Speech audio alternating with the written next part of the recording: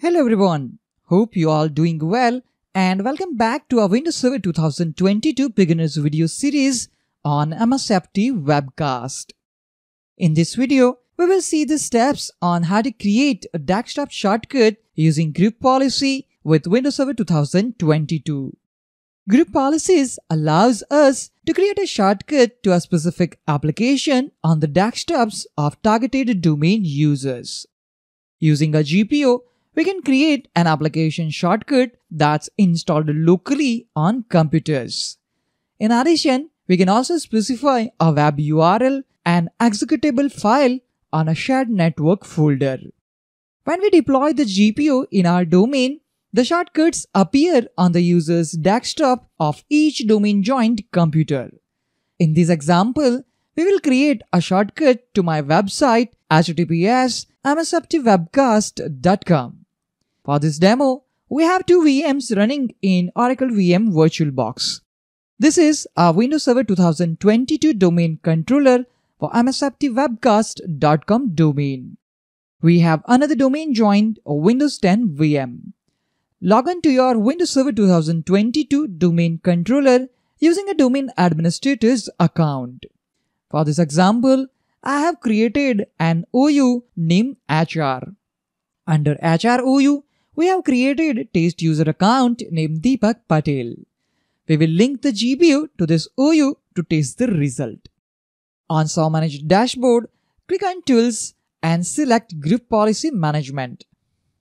Right-click the Group Policy Objects node and select New. Enter a friendly name for the new GPU. For example, Deploy Desktop Shortcuts GPU. Click OK to create a new GPU. The new GPU is created successfully. It's time to configure the settings of that GPU. Right-click the new GPU and select Edit. In the Group Policy Management Editor window, navigate to User Configuration, Preferences, and click on Windows Settings. Now we need to click on Shortcuts. Right-click the shortcuts, select New, and click on Shortcut. We have to configure properties on the General tab. Set the action to Update. We use Update action to modify the existing configuration. If not, it creates a new shortcut. Type the name of the shortcut. Specify target type as URL. Now we have to enter where the shortcut should appear in the targeted systems. We will set the location to desktop. Now we need to enter the website or FTP URL which we want to deploy using the shortcut. In our case, it will be www.msfpwebcast.com. We can also enter the combination of keys to open the shortcut. If you have an icon image associated with the shortcut, you can enter the path of the icon file here. It should be shared folder path. If you want to use the icon stored on local computers, you can select it from here as well. I'm going to click on Cancel. Now I'm going to click on Apply and OK to create this shortcut. We can still go back and edit the shortcut if required. Let's create another desktop shortcut. Right-click Shortcuts, select New and select Shortcut. Again, set the action to Update. Type the name of the shortcut. Now specify the target type as File System Object, and that is selected by default. We will set the location as desktop. See, you have other options. You can select these options from here. These are the location options which are available to us. In this example, I'll select desktop. Under target path, we have to type the UNC path of the shared folder. In our case, it will be UNC path ws2022-tc01/HR data. This is the path to access the shared folder. Now I'm going to click on Apply and OK. The second shortcut is also created successfully. Now I'm going to close the Group Policy Editor window. This completes the GPU configuration.